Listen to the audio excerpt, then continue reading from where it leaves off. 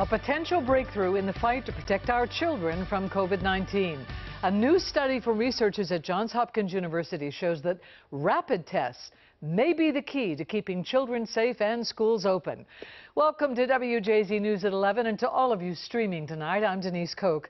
Well, after a previous study showed that rapid tests may not be as effective delivering accurate test results, tonight this new study by Johns Hopkins shows that rapid tests are highly accurate when it comes to detecting COVID-19 in children. These results could definitely be a game changer for local school districts. WJZ is live right now. Christina Mendez walks us through the study results and explains some of the advantages of these rapid tests. Christina. Researchers say that these rapid tests, well, they're a whole lot quicker. You get results back in about 15 minutes and you can do them yourselves.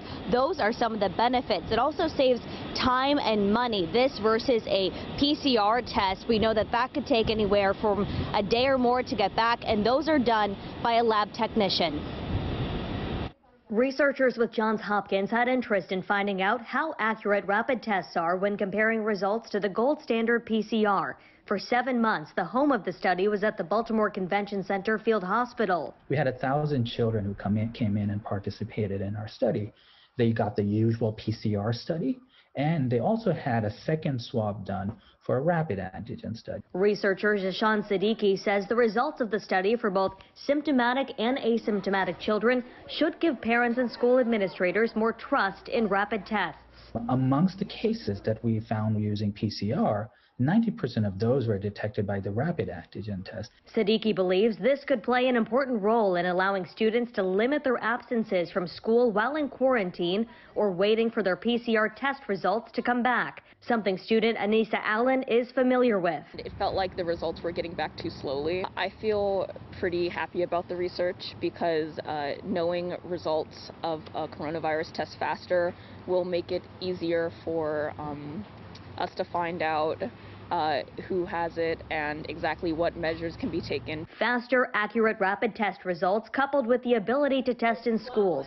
And with millions of at-home rapid tests soon to be available this week through the Biden administration initiative, researchers say this could help overcome testing disparities for children in medically underserved communities. The way I see the value of this study is, especially in these days when COVID is so prevalent, there are a number of layers of safety that we have. We have masking.